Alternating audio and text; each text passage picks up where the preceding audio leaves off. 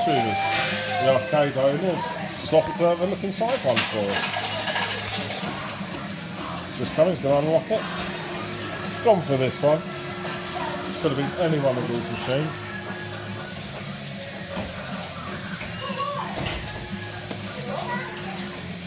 Be interested to see what it looks like. Well.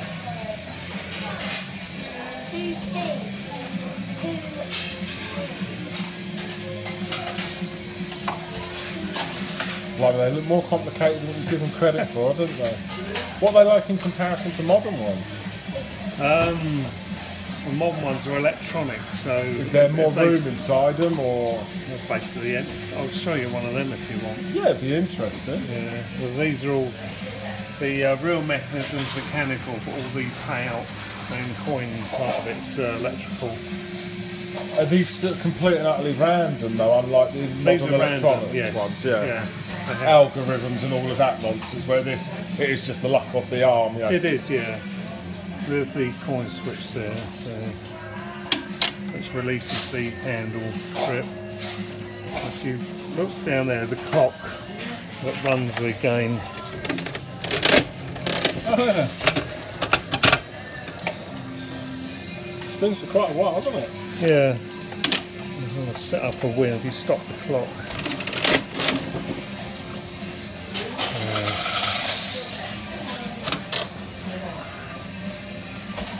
Let's show the feature really, that'll be better.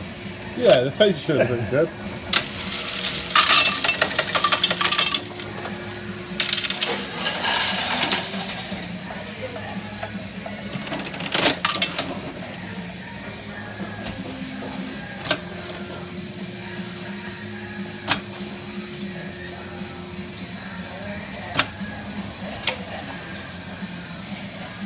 Press the button and try and stop it on the 10.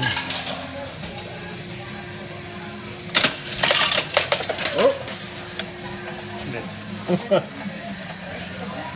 A very basic feature, but I suppose for its time it would have been quite exciting. Yeah. Lovely. Yeah, let's have a look at the inside of a modern one then. Yeah, sure. All these pretty well run on the same principle. How reliable are they compared to modern ones? Are these prone to jamming?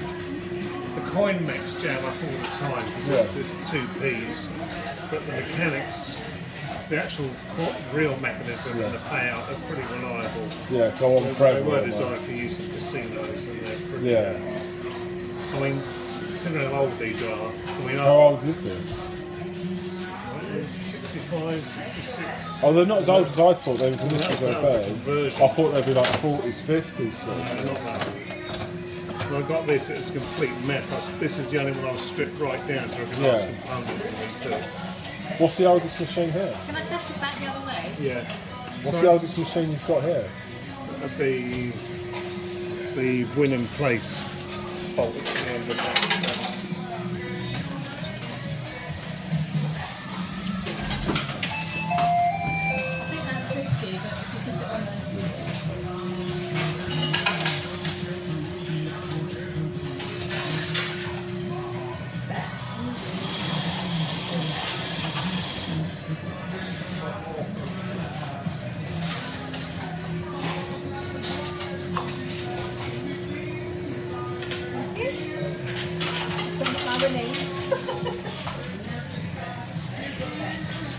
Now, interestingly, I watched a film just the other day with this game in it, and they're trying to argue it's not a gambling thing, it's a game of skill.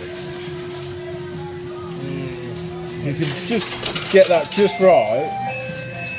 The thing is, every time you win, it alters the tension on the spring. Oh, does it? Yeah. Oh, it's not how they argued it in the film. No, and the way these pins, I mean, those pins are really bouncy, so... Yeah. I mean, when I used to play as a kid, you can make sure the second or third place was spare, you can pretty well guarantee walking away with a few pence more than you started. Yeah.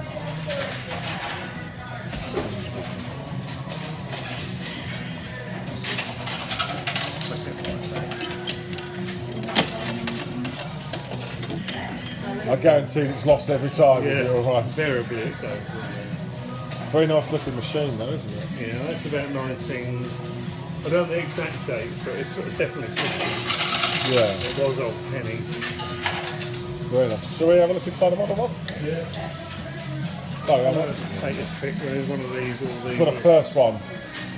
And it's just comparison to what they're like inside.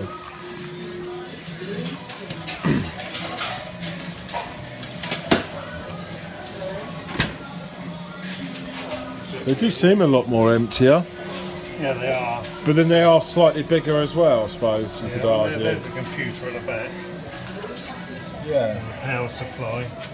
And I mean, the Barcrest ones, they're pretty well bulletproof. Yeah. So, sort of tend to keep going forever. So what's the hanging wire for? I don't know. It might have been a conversion from another machine, so it might have been that. Fair enough. Or it could be to do with the... that'll probably be from the note validator, which has been removed. Okay. That's a good guess anyway.